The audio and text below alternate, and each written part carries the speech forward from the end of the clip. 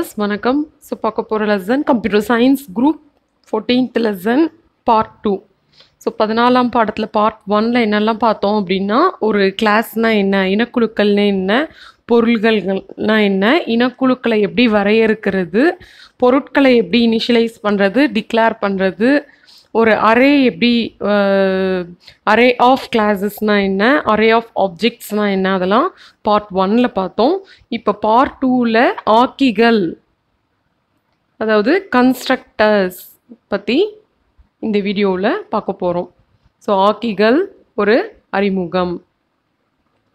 இனக்குழுவை வரையறுப்பதன் மூலம் ஒரு புதிய பயனர் வரையறுக்கும் தரவினத்தை உருவாக்க முடியும். இனக்குழுக்களின் சான்றாக்கள் உருவாக்கி தொடங்கி வைத்தல் அவசியமாகும்.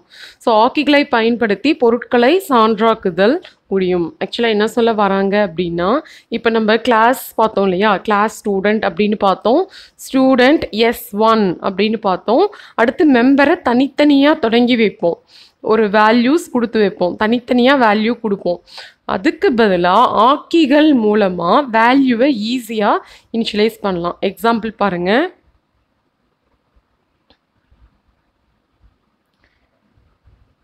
கீழே இருக்கிற எக்ஸாம்பிள் பாருங்கள். ஒரு நார்மல், அதாவது கன்ஸ்ட்ரக்டர் இல்லாத ஒரு கிளாஸ்க்கு ஒரு எக்ஸாம்பிள். ஸ்ட்ரக்டு நம்னு ஒன்று கொடுத்துருக்காங்க.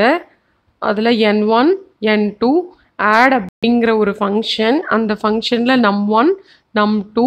இப்போ பார்த்தீங்கன்னா இனிஷியலைஸ் பண்ணுறது மெயின் ப்ரோக்ராமில் எக்ஸ்பிளிசிட்டாக இனிஷியலைஸ் பண்ணுறாங்க. Initialization of structure object, initialization of class object அப்படின்னு தனித்தனியாக கொடுத்துருக்காங்க. ஓகேங்களா. கன்ஸ்ட்ரக்டர் யூஸ் பண்ணும்போது, ஆப்ஜெக்ட் க்ரியேட் பண்ணும் போதே ஆட்டோமேட்டிக்காக வேல்யூஸ் இனிஷியலைஸ் ஆகிடும். ஓகேங்களா. இப்போ இது வந்து ஸ்ட்ரக்சர் வச்சு ஒரு எக்ஸாம்பிள் கொடுத்துருக்காங்க. ஸ்ட்ரக்சர் பார்த்தோம் இல்லையா, கட்டுருக்கள் வச்சு எக்ஸாம்பிள் கொடுத்துருக்காங்க. இப்போ வந்து நம்ம கிளாஸ் வச்சு எப்படி ஒரு கன்ஸ்ட்ரக்டர் க்ரியேட் பண்ணுறது அப்படின்னு பார்ப்போம். ஸோ இதுக்கு பார்த்தீங்கன்னா எக்ஸாம்பிளில் கொடுத்துருக்கிறது hash include IO stream name space sample. ஓகேங்களா. கிளாஸோட பேர் என்னன்னு பார்த்தீங்கன்னா சாம்பிள். கிளாஸோட பேர், இனக்குழுக்களின் பெயர் வந்து சாம்பிள். ஓகேங்களா. இது ஆக்கிகள் தானான்னு எப்படி கண்டுபிடிக்கணும் அப்படின்னா, செயற்கூறோட பேரும் கிளாஸோட பேரும் செயற்கூறுவோட பேரும் சேமாக இருக்கும். ஓகேங்களா. அப்போ இது ஒரு கன்ஸ்ட்ரக்டர். இங்கிலீஷில் கன்ஸ்ட்ரக்டர், தமிழில் ஆக்கின்னு சொல்லுவாங்க. அதாவது கிளாஸோட பேரும் கிளாஸுக்கு அப்புறம் நீங்கள் கொடுக்குற நேமும், ஃபங்க்ஷன் நீங்கள் யூஸ் பண்ணுறீங்க இல்லையா, ஃபங்க்ஷன் அப்படின்னா ஸ்கொயர் ப்ராக்கெட் கர்லி பிராந்தசிஸ் வச்சு கொடுக்குறீங்க இல்லையா, சம் ஒர்க் கொடுக்குறோம், இதுவும் சேமாக இருந்தால் அது கன்ஸ்ட்ரக்டர். ஓகேங்களா. ஆக்சுவலாக இந்த கன்ஸ்ட்ரக்டர் என்ன பண்ணும் அப்படின்னா, வேல்யூவை இனிஷியலைஸ் பண்ணும். ஐக்கு 0ன்னு கொடுக்கும், ஜேக்கு 0ன்னு கொடுக்கும், கேக்கு 0ன்னு கொடுத்து தொடங்கி வைக்கிறது. ஓகேங்களா. எப்போ தொடங்கும் அப்படின்னா, இப்போ இந்த இடத்துல ஆப்ஜெக்ட் க்ரியேட் ஆகுது பாருங்கள். ஸோ இந்த இடத்துல மிஸ்டேக்கு புக்கில். ஸோ எப்படி ஆப்ஜெக்ட் க்ரியேட் பண்ணுறதுன்னா, கிளாஸோட பேர். ஓகேங்களா. கிளாஸோட பேர், ஆப்ஜெக்டோட பேர். இந்த S1ன்னு சொல்லும் போதே I = J = 0 அப்படின்னு தொடங்கி வைக்கிறது நம்ம. ஸோ கன்ஸ்ட்ரக்டரோட ஒர்க், மெயின் ஒர்க் என்னன்னு பார்த்தீங்கன்னா, வேல்யூஸை இனிஷியலைஸ் பண்ணுறது, தொடங்கி வைக்கிறது. ஓகேங்களா. அதுவும் ஆட்டோமேட்டிக்காக நடக்கும். ஏன் அப்படின்னா, கிளாஸோட பேரும் செயற்கூறோட பேரும் ஃபங்க்ஷனோட பேரும் சேமாக இருக்கிறனால உங்களுக்கு ஆட்டோமேட்டிக்காக அது கால் ஆகிடும். ஃபங்க்ஷனை தனியாக நீங்கள் கால் பண்ணவே தேவையில்லை. இப்போ நார்மலாக ஒரு ஃபங்க்ஷனை எப்படி கால் பண்ணுவீங்க, s.sample அப்படின்னு அந்த ஃபங்க்ஷன் நேமை கூப்பிடுவீங்க, ஃபங்க்ஷனை அழைப்பீங்க. அந்த மாதிரி அழைக்க வேண்டாம். சாம்பிள் S1 அப்படின்னு நீங்கள் சொல்லும் போதே, ஆப்ஜெக்ட் க்ரியேட் பண்ணும் போதே அந்த ஃபங்க்ஷன் ஆட்டோமேட்டிக்காக கால் ஆகிடும். தானாகவே அது ஒர்க் ஆக ஆரம்பித்து உங்களுக்கு இனிஷியலைசேஷன் ஆகிடும். ஸோ ஒரு எக்ஸாம்பிள் பாருங்கள். எப்படி கன்ஸ்ட்ரக்டர் க்ரியேட் பண்ணுறதுன்னா, கிளாஸுங்கிற கீவேர்டு. ஓகேங்களா. கிளாஸுங்கிற கீவேர்டு, அந்த கிளாஸ் நேம் என்ன நேம் வேணால் இருக்கலாம். அண்டு பப்ளிக்கில் கிளாஸ் நேம் மறுபடி கொடுத்துட்டு பராமீட்டர். ஸோ இது வந்து ஃபங்க்ஷன். ஓகேங்களா. இது வந்து ஃபங்க்ஷன், செயற்கூறு. ஓகேங்களா. இது வந்து கிளாஸ். ஸோ இப்படி தான் நம்ம ஒரு ஃபங்க்ஷனை டிக்ளேர் பண்ண முடியும். இன்னொரு எக்ஸாம்பிள் பாருங்கள், கிளாஸ் ரெக்டாங்கிள். ஸோ இப்போ கிளாஸோட நேம் என்ன? ரெக்டாங்கிள். ஓகேங்களா? இப்போ ஃபங்க்ஷன் நேம் என்ன? அகெயின் அதே ரெக்டாங்கிள். ஸ்பெல்லிங் மிஸ்டேக்ஸ் இருக்கவே கூடாது. இங்கே என்ன கொடுத்துருக்கீங்களோ அது சேம் கொடுத்துட்டு இப்போ என்ன பண்ணியிருக்கோம்னா length equal to 5, breadth equal to 6. இப்போ அது எப்படி ஆக்டிவேட் பண்ணுறதுன்னா கிளாஸோட name, ஆப்ஜெக்டோட name, rectangle R1 R2. ஓகேங்களா? ரெக்டாங்கிள் அப்படிங்கிறது கிளாஸோட நேமு, R1 R2ங்கிறது ஆப்ஜெக்ட்ஸ். ஓகேங்களா? ஸோ இந்த ஆப்ஜெக்டில் என்ன ஆகும் அப்படின்னா லென்த்துக்கு 5, பிரெத்துக்கு 5. ஓகேங்களா? இந்த ஆப்ஜெக்ட்லேயும் லென்த்துக்கு 5, பிரெத்துக்கு 5ன்னு தொடங்கி வைக்கும். தானாக வேல்யூஸ் வந்து இனிஷியலைஸ் ஆகும். ஸோ கன்ஸ்ட்ரக்டர் அப்படின்னா கிளாஸ் நேமும் ஃபங்க்ஷன் நேமும் சேமாக இருக்கும். சில வேல்யூஸை அது தொடங்கி வைக்கும். ஓகேங்களா? ஸோ புக்கில் இன்னொரு எக்ஸாம்பிள் கொடுத்துருக்காங்க. ஆகிய இனக்குழுக்களின் வெளியே வரையறுப்பதை விளக்குகிறது. ஓகேங்களா? அதாவது இந்த எக்ஸாம்பிளில் என்ன கொடுத்துருக்காங்க அப்படின்னா கன்ஸ்ட்ரக்டரை கிளாஸுக்கு வெளியில் டிஃபைன் பண்ணுறது. இப்போ கிளாஸோட பேர் டேட்டா, ஸோ ஃபங்க்ஷனோட பேரும் டேட்டா தான். அதை ப்ரோட்டோடைப் மட்டும் பண்ணிடுறோம். ப்ரோட்டோடைப்பிங்னா நான் பின்னாடி யூஸ் பண்ண போகிற ஃபங்க்ஷனை முன்னாடியே சொல்லிடுறது தான் ப்ரோட்டோடைப். இப்போ பாருங்கள், ஃபங்க்ஷன் பண்ணிட்டோம். டேட்டாங்கிற கிளாஸை சார்ந்தது தான் இந்த டேட்டாங்கிற ஃபங்க்ஷன். ஸோ வேல்யூ என்னென்னா P equal to Q equal to R equal to 0. Constructor defined out side the class. ஓகேங்களா?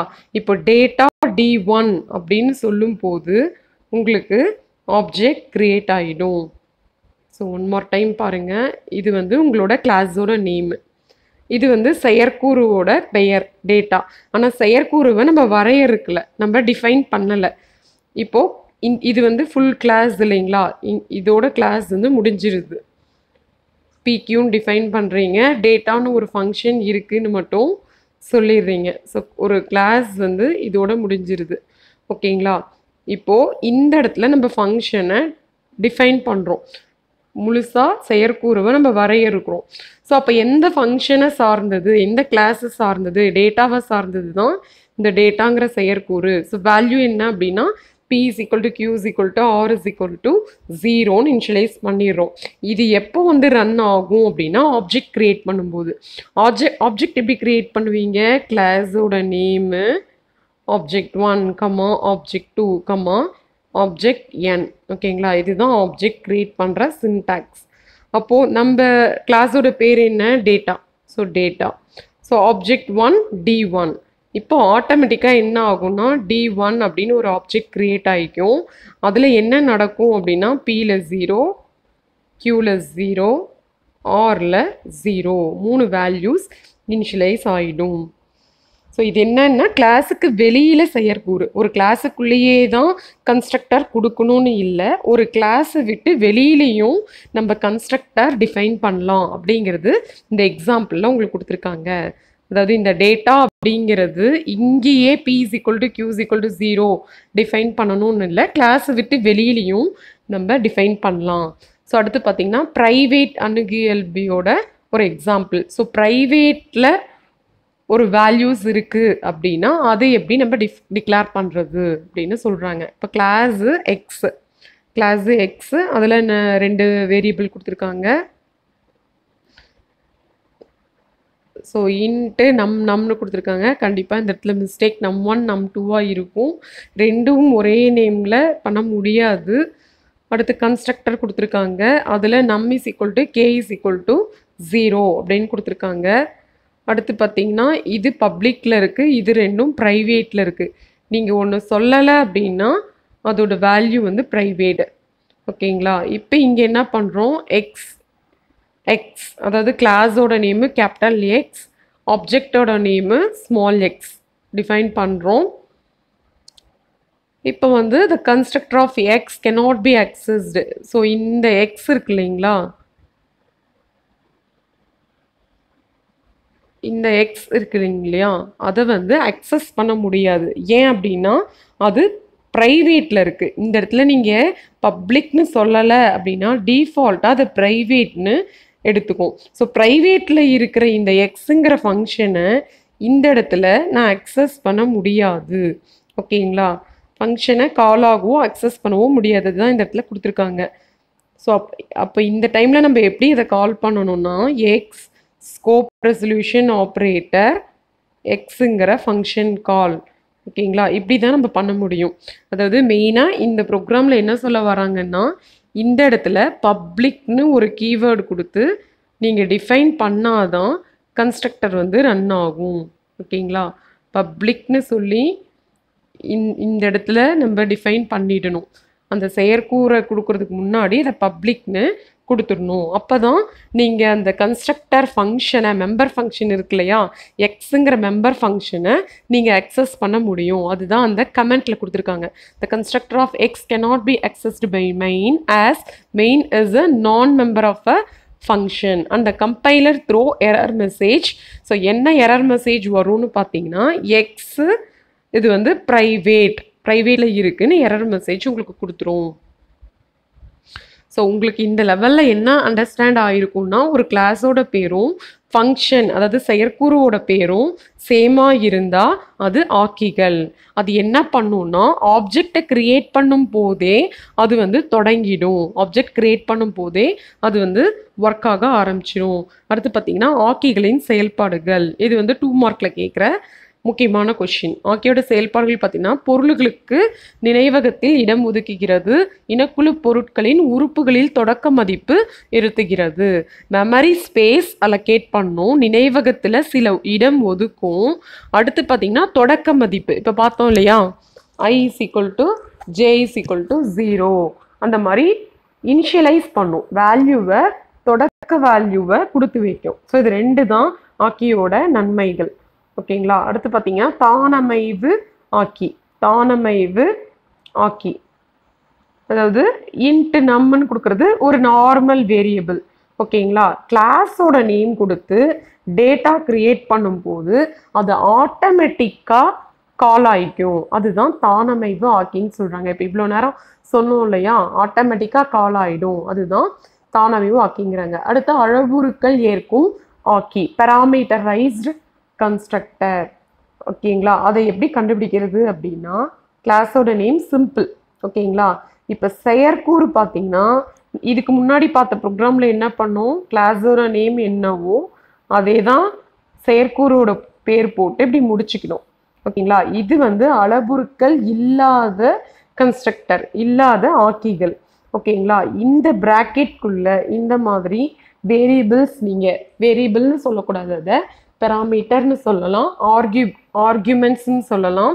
ஸோ இங்கிலீஷில் சொல்லணும், தமிழில் சொல்லணும் அப்படின்னா அளவுருக்கள் அப்படின்னு சொல்லலாம். அந்த மாதிரி அளவுருக்கள் இருக்குது அப்படின்னா அதுதான் அளவுருக்களை ஏற்கும் ஆக்கிகள். அளவுரு ஏற்கும் ஆக்கியை பயன்படுத்தி பொருளை உருவாக்குதல். ஸோ கிளாஸோட பேர் சிம்பிள், ஃபங்க்ஷனோட பேர் சிம்பிள். ஆனால் அதில் பார்த்தீங்கன்னா 2 அளவுருக்கள் இருக்குது. என்னது? m1 n1. ஓகேங்களா? ஸோ இதுதான் அளவுருக்கள் கொண்ட ஆக்கிகள். சிம்பிள் அப்படிங்கிறது function name, into m, n 2 அளவுருக்கள் கொடுத்துருக்காங்க, 2 ஆர்கியூமெண்ட்ஸ் கொடுத்துருக்காங்க. அதில் அகெயின் எப்பயும் போல் a = m, b = m, இதுதான் பேராமீட்டர்னு சம் வேல்யூஸ் எல்லாம் நம்ம டிஸ்பிளே பண்ணுறோம். அதை எப்படி கால் பண்ணுறதுன்னா கிளாஸ் நேமு s1 அகெயின் 2 இது கொடுக்கணும், உங்களுக்கு ஆர்கியூமெண்ட்டுக்கு வேல்யூ கொடுக்கணும். பாருங்கள், சிம்பிள் ஆப்ஜெக்ட் வந்து நார்மலாக s1ன்னு முடிச்சுப்போம். பட் இந்த இடத்துல நீங்கள் 2 கொடுத்தனால, 2 அளவுருக்கள் கொடுத்தனால 2 வேல்யூஸ் கொடுக்கணும், 10, 20. அடுத்து இப்போ s2 அதுக்கும் 5, 7, s3 அதுக்கு 1, 2. ஸோ 2 வேல்யூஸ் கொடுக்கணும்.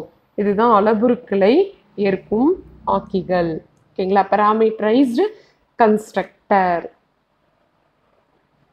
ஸோ நீங்கள் என்ன கொடுக்குறீங்களோ அந்த அவுட்புட் வரும். ஆக்சுவலாக ப்ரோக்ராமில் என்ன பண்ணியிருக்காங்க அப்படின்னா 2 அளவுருக்களை ஏற்று அதை கூட்டி டிஸ்பிளே பண்ண சொல்லியிருக்காங்க. சம் கண்டுபிடிச்சு அதை டிஸ்பிளே பண்ண சொல்லியிருக்காங்க. நீங்கள் என்ன 2 வேல்யூ கொடுக்குறீங்களோ அதை 2ஐயும் கூட்டி அதோட வேல்யூ சம் வந்து டிஸ்பிளே பண்ணணும். ஸோ இப்போ நான் 10, 20ன்னு கொடுத்தா அதை 10, 20 டிஸ்பிளே பண்ணிவிட்டு 2ஐயும் கூட்டி 13 வந்துடும். ஸோ அடுத்து 30, 45ன்னு கொடுத்தா 30, 45 டிஸ்பிளே பண்ணிவிட்டு உங்களுக்கு அது 2ஐயும் கூட்டிட்டு கூட்டுத்தொகை 75ன்னு உங்களுக்கு டிஸ்பிளே பண்ணிடும். ஸோ இது வந்து ஆக்கிகளுக்கு எக்ஸாம்பிள். எக்ஸாம்பிள், அளபுருக்களை ஏற்கும் ஆக்கியில் தானமைவு செயலற்புரியை பற்றி விளக்குதல். அதாவது இந்த ப்ரோக்ராம் எதுக்கு அப்படின்னா,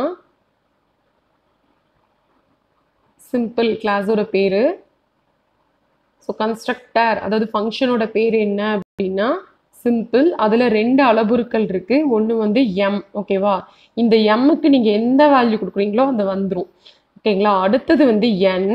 பட் என்ல வந்து 100 அப்படின்னு கொடுத்துறீங்க. ஸோ இது வந்து பார்த்தீங்கன்னா டிஃபால்ட் கன்ஸ்ட்ரக்டர். ஓகேங்களா? Default argument. அதாவது இப்போ நான் ஆப்ஜெக்ட் கிரியேட் எப்படி பண்ணுவேன்? ஃபங்க்ஷனோட பேர் சிம்பிள் எஸ்ஸு. ஓகேங்களா? 10,20ன்னு கொடுத்தா இந்த எம்முக்கு 10ம் என்னுக்கு 20யும் போகும். நீங்கள் 20 கொடுக்கல, ஸோ 10ஓட நிறுத்திட்டீங்க அப்படின்னா எம்முக்கு வந்து 10ஓட நிறுத்திட்டீங்க. இப்போ ஆப்ஜெக்ட் கிரியேட் பண்ணுறீங்க. ஸோ பாருங்கள் எக்ஸாம்பிள், ஃபஸ்ட்டில் 10,20 கொடுத்துட்றீங்க. அடுத்து S2ல் 50 கொடுக்குறீங்க. இப்போ இதுக்கு என்ன ஆகும் அப்படின்னா ஃபஸ்ட்டு டைம் எம்முக்கு 10, 20 டிஸ்பிளே ஆகி நீங்கள் என்ன சம் பண்ண சொல்கிறீங்க 10, 20ன்னு சொல்லிட்டு 30ன்னு சம் கொடுத்துரும். ஓகேங்களா? அடுத்த எக்ஸாம்பிள் பாருங்கள், S2 ஆஃப் 50. அப்போ எம்முக்கு வந்து 50யும் என்னுக்கு 100ன்னு எடுத்துக்கும். ஓகேங்களா? என்னுக்கு தானா 100ன்னு எடுத்துக்கிட்டு உங்களுக்கு இது ரெண்டையும் ஸோ ப்ளஸ் பண்ண சொல்லியிருக்காங்க இல்லையா? ஸோ ஆன்சர் 150 அப்படின்னு உங்களுக்கு டிஸ்பிளே ஆகும். இதுதான் டிஃபால்ட்டு கன்ஸ்ட்ரக்டர், அதாவது தானமைவு செயலுறுப்புகளை விளக்கும் ஒரு சின்ன டாபிக். பார்த்தீங்கன்னா ஆக்கிகளை அழைத்தல். ஸோ இது 2 மார்க்கில் கேட்குற ரொம்ப ரொம்ப இம்பார்ட்டண்ட்டான கொஷின். ஸோ ஆக்கிகளை அழைத்தல் வந்து 2 மெத்தட். ஒன்று வந்து உள்ளார்ந்த அழைப்பு, அதாவது இம்ப்ளிசிட் கால். ஸோ அடுத்தது வந்து வெளிப்படையான அழைப்பு, எக்ஸ்பிளிசிட் கால். ஓகேங்களா? அதாவது ஆக்கிகளை 2 வகையாக நம்ம அது அழைக்கலாம். கால் பண்ணுறது 2 மெத்தடில் கால் பண்ணலாம். ஒன்று இம்ப்ளிசிட் கால், இன்னொன்று எக்ஸ்பிளிசிட் கால். ஸோ 2 மார்க்கில் அடிக்கடி கேட்குற கொஷின். ஸோ என்ன அப்படின்னு கேட்டாங்கன்னா அது ஒன்னொன்னையும் எக்ஸ்பிளைன் பண்ணணும். உள்ளார்ந்த அமைப்பு என்றால் என்ன, இம்ப்ளிசிட் கால் அப்படின்னும் கேட்கலாம், இல்லை வகைகள் என்னன்னு கேட்கலாம். வகைகள் என்னன்னா இந்த 2 எழுதிருங்க. ஒருவேளை தனித்தனியாக இம்ப்ளிசிட் கால் உள்ளார்ந்த அழைப்பை விவரி அப்படின்னு கேட்டால் ஸோ கீழே உங்களுக்கு இருக்கு பாருங்க. இம்ப்ளிசிட் கால் அப்படின்னா எப்பொழுதெல்லாம் ஒரு பொருள் உருவாக்கப்படுகிறதோ அப்பொழுது அளபுருக்களை ஏற்கும் ஆக்கி தானாக அழைக்கப்படுகிறது. ஸோ எக்ஸாம்பிள் பாருங்க. ஆக்சுவலாக சிம்பிள் S1, அதாவது ஆப்ஜெக்ட் கிரியேட் பண்ணும் போது உங்களுக்கு கால் ஆகுது இல்லையா, அது இம்ப்ளிசிட் கால். ஸோ ஒரு ப்ரோக்ராமுக்கு ஒரு எக்ஸாம்பிள் கொடுத்துருக்காங்க, கிளாஸ் சிம்பிள். ஓகேங்களா? இந்த இடத்துல பாருங்க 2 விதத்துலேயுமே இது வந்து இம்ப்ளிசிட் கால், அதாவது கிளாஸோட பேர். ஃபஸ்ட்டு வந்து கிளாஸோட பேர், ஆப்ஜெக்டோட பேர். ஓகேங்களா? அடுத்து அளபுருக்கள் 10, 20. ஸோ இது வந்து இம்ப்ளிசிட் கால். ஸோ இன்னொரு மெத்தட் என்னன்னு பார்த்தீங்கன்னா சிம்பிள் நியூ ஆப்ஜெக்ட் நேம். இப்போ ஓன்னு வச்சுக்கோங்க, O1 equal to symbol of ஃபங்க்ஷனை செயற்கூற கூப்பிட்டுறாங்க, சிம்பிள் ஆஃப் 10, 20. ஓகேங்களா? இது எக்ஸ்பிளிசிட் கால். அதாவது இந்த ஈக்குவல் டு சிம்பிள் அசைன் பண்ணி ஃபங்க்ஷனை கால் பண்ணி அதை ஒரு ஆப்ஜெக்டில் போட்டால் அது எக்ஸ்பிளிசிட் கால். இந்த 2 தாங்க மைண்டில் வைக்கணும். இம்ப்ளிசிட் கால்னால் எப்பயும் போய் பார்த்த எல்லா எக்ஸாம்பிள்லையும் நீங்கள் பார்த்தீங்க இல்லையா, அதுதான் இம்ப்ளிசிட் கால். அதை பற்றி அதிகமாக உங்களுக்கு எக்ஸ்பிளனேஷன்ஸ் தேவையில்லை. எக்ஸ்பிளிசிட் கால்னா கிளாஸோட நேமு. கிளாஸோட நேம் என்ன? சிம்பிள். ஆப்ஜெக்டோட நேமு நான் OBJன்னு கொடுத்துக்கிறேன், ஈக்குவல் டு. ஓகேங்களா? ஃபங்க்ஷனோட பேர். ஃபங்க்ஷனோட பேர்னா ஒன்றுமே கிடையாது, கிளாஸோட பேர் தான். கன்ஸ்ட்ரக்டர்னாலே ஃபங்க்ஷனோட பேரும் கிளாஸோட பேரும் சேம் தான். அண்ட் இந்த இடத்துல ஆர்குமெண்ட் 10, 20. இதுதான் எக்ஸ்பிளிசிட் ஃபங்க்ஷன் கால். ஓகேங்களா? ஆல்ரெடி பார்த்த சேம் ப்ரோக்ராம் தான். ஓகேங்களா? ஆல்ரெடி இப்போ ஒரு ப்ரோக்ராம் பார்த்தோம் இல்லையா, 10, 20, 30, 45ன்னு கொடுத்தா 2ஐயும் கூட்டி உங்களுக்கு ஆன்சர் வந்துடும். சேம் ப்ரோக்ராம் தான், 2 விதத்தில் உங்களுக்கு கால் பண்ணி காமிச்சிருக்காங்க. சிம்பிள் S1ன்னு டைரெக்டாக அளபுருக்களை கொடுத்துட்றாங்க.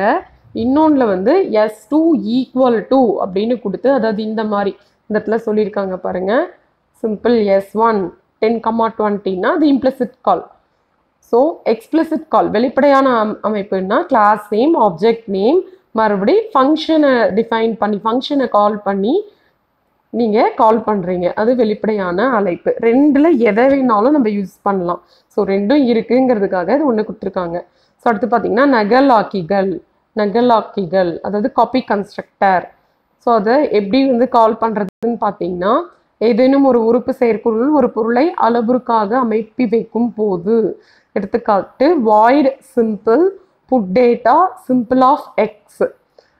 ஓகேங்களா? ஸோ ஃபர்ஸ்ட் வருது ஃபங்க்ஷன் நேம், ஃபர்ஸ்ட் வருது கிளாஸ் நேம், அடுத்து வருது ஃபங்க்ஷன் நேம்.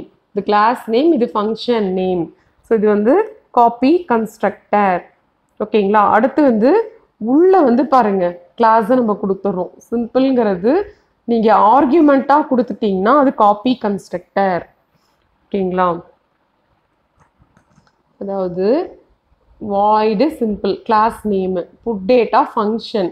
அளபுருவா நம்ம என்ன கொடுக்குறோம், ஒரு கிளாஸையே நம்ம கொடுத்துட்றோம். சிம்பிள்ங்கிறது கிளாஸோட பேர். ஸோ அதை நம்ம ஆர்கியூமெண்ட்டாக கொடுக்கும்போது அது ஒரு காப்பி கன்ஸ்ட்ரக்டர். அதாவது நகலாக்கி. ஆர்கியூமெண்ட்டில் ஒரு கிளாஸோட பேர் வந்தால் அதுக்கு பேர் நகல் ஆக்கி. ஓகேங்களா? ஸோ இன்னொரு எக்ஸாம்பிள் என்னென்னா, ஒரு உறுப்பு செயற்கூறு ஒரு பொருளை திருப்பி அனுப்பும் போது, அதாவது பார்த்தீங்கன்னா ரிட்டன் டைப்பில் கன்ஸ்ட்ரக்டர் பேர் வந்தா. ஓகேங்களா? இங்கே பாருங்கள் சிம்பிள் கெட் டேட்டா. இப்போ கெட் டேட்டா அப்படிங்கிறது ஒரு ஃபங்க்ஷன், அதோட ரிட்டன் டைப் பார்த்தீங்கன்னா சிம்பிள்ங்கிறது என்ன, கிளாஸோட நேம். ஸோ இதுவும் காப்பி கன்ஸ்ட்ரக்டர் தான். என்னோட ரிட்டன் டைப், ஓகேங்களா, ரிட்டன் டைப் கன்ஸ்ட்ரக்டர்னு சொல்லிடுறோம்.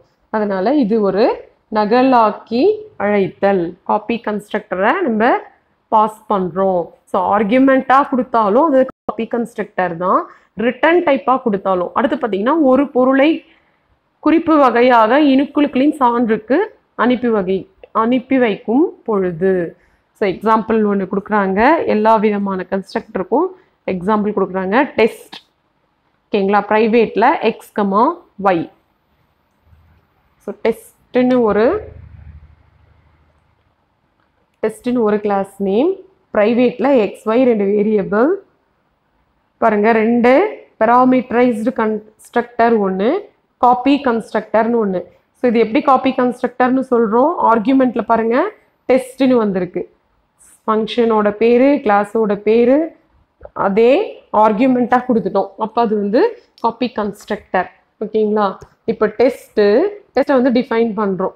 ஓகேங்களா? அகெயின் அதுவும் ஒரு காப்பி கன்ஸ்ட்ரக்டர். ஸோ அகெயின் உங்களுக்கு கால் பண்ணுறீங்க. ஓகேங்களா? அது பார்த்தது காப்பி கன்ஸ்ட்ரக்டர். அடுத்து பார்த்தீங்கன்னா பொருட்கள் இயங்கு நிலையில் தொடங்கி வைத்தல். ஓகேங்களா? ஆப்ஜெக்டை வந்து நம்ம கால் பண்ணுறது. ஸோ இதுவும் நார்மல் தாங்க, இப்போ பார்த்ததே தாங்க. ஃபங்க்ஷனோட பேர் ஸ்பேஸ் விட்டு ஆப்ஜெக்டோட பேர். இப்போ ஏபின்னு கொடுத்துட்றோம், சிஇன்-ஏ சிஇன்-பி கெட் பண்ணிடுறோம். X dot X equal to A comma B. எக்ஸுங்கிறது என்ன, கிளாஸோட நேம். ஸ்மால் எக்ஸுங்கிறது ஃபங்க்ஷனோட பேர். ஸோ பாருங்கள், இப்போ கேபிட்டல் எக்ஸுங்கிறது கிளாஸோட பேர், ஸ்மால் எக்ஸுங்கிறது ஃபங்க்ஷனோட பேர், செயற்கூறோட பேர். ஓகேங்களா? இப்போ கால் பண்ணுறது எப்படின்னா எக்ஸ் டாட் எக்ஸ், இந்த இடத்துல ஆர்கியூமெண்ட் ஏபின்னு நான் கொடுத்துருக்கேன், இல்லை டைரெக்டாக 10, 20ன்னு நீங்கள் கொடுக்கலாம். இப்போ வேல்யூ கொடுக்குறோம் 1201ன்னு ஒன்றும் 98.6ன்னு ஒன்றும், அதை டிஸ்பிளே பண்ணிடும். இப்போ அடுத்து பார்த்தீங்கன்னா ஆக்கிகளின் தனி சிறப்பு பண்புகள். இந்த பாயிண்ட்ஸ் எல்லாமே நீங்கள் மெமரி பண்ணிக்கோங்க. ஆக்கிகளின் தனி சிறப்புகள் 3 மார்க்ஸில் கேட்குறதுக்கு நிறைய சான்சஸ் இருக்குது. இந்த பாயிண்ட்ஸ் அதிகமாக இருக்கு இல்லைங்களா? ஸோ மேக்ஸிமம் இது ஒரு இம்பார்ட்டன்ட் கொஷின் தான்.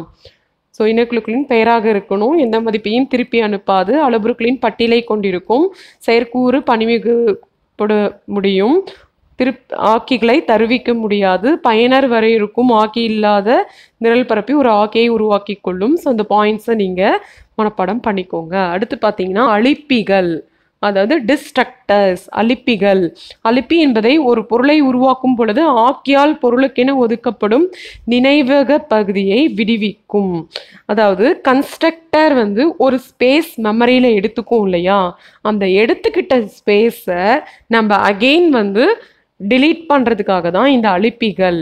ஓகேங்களா, கன்ஸ்ட்ரக்டரில் ஒரு ஸ்பேஸ் நம்ம ஒதுக்கியிருப்போம், நினைவகத்தில் ஒரு சிடம் ஒதுக்கியிருப்போம், அந்த நினைவக ஒதுக்கிடத்தை மறுபடியும் நம்ம ரிலீஸ் பண்ணிடுவோம். அதுதான் அந்த ஸ்பேஸையே டிலீட் பண்ணி எம்டி பண்ணிடும். ஸோ இது எப்படி அப்படின்னா கிளாஸோட பேர் சிம்பிள். ஓகேங்களா, செயற்கூறோட பேர் சிம்பிள். அப்போ இது கன்ஸ்ட்ரக்டர். ஸோ டிஸ்ட்ரக்டர் வந்து இந்த சிம்பிள். ஓகேங்களா, டில்ட் சிம்பிள்னு சொல்லுவாங்க, இல்லை டைல்டு சிம்பிள்னு சொல்லுவாங்க. இந்த டில்ட் சிம்பிள் போட்டாலே அது டிஸ்ட்ரக்டர். ஓகேங்களா, ஸோ ஃபங்க்ஷனுக்கு முன்னாடி இந்த இடத்துல டில்ட் சிம்பிள் இருக்குது அண்ட் சிம்பிள் கன்ஸ்ட்ரக்டரோட பேர். இது என்ன பண்ணும் அப்படின்னா ஒரு 10 பைட்ஸ் இல்லை 20 பைட்ஸ் இருக்குன்னு வச்சுக்கோங்க, அதை ரிலீஸ் பண்ணி விட்டுடும். அடுத்து அலிப்பியின் தனி சிறப்புகள். ஸோ இந்த பாயிண்ட்ஸும் ரொம்ப ரொம்ப இம்பார்ட்டன்ட். ஆக்கிகள் எப்படி முக்கியமோ அதே மாதிரி அலிப்பிகளும் ரொம்ப முக்கியம். ஸோ இது வந்து பார்த்தீங்கன்னா இந்த டைல்டு சிம்பிளோட வரும். அலிப்பி செயலுறுப்புகளை ஏற்காது. ஸோ இதில் வந்து செயலுறுப்புகள் கிடையாது, எந்த மதிப்பையும் திருப்பி தராது, அலிப்பி பன்முகப்பட முடியாது, பயனர் அலிப்பியை வரையறுக்காத போது நிரல் பரப்பி ஒரு அழிப்பியை உருவாக்கி கொள்ளும். நிரல் உருவாக்கப்பட்ட ஒரு இனக்குழுக்களின் பயன்பாடு முடிவுக்கு வரும் பொழுது அழிப்பி தானாகவே இயக்கப்படும். இதை தருவிக்க முடியாது, இன்ஹெரிட் பண்ண முடியாது. ஸோ இதுவும் 2 மார்க்கில் அடிக்கடி கேட்குற கொஷின். ஸோ இதோட உங்கள் லெசன் முடியுது. தேங்க்யூ.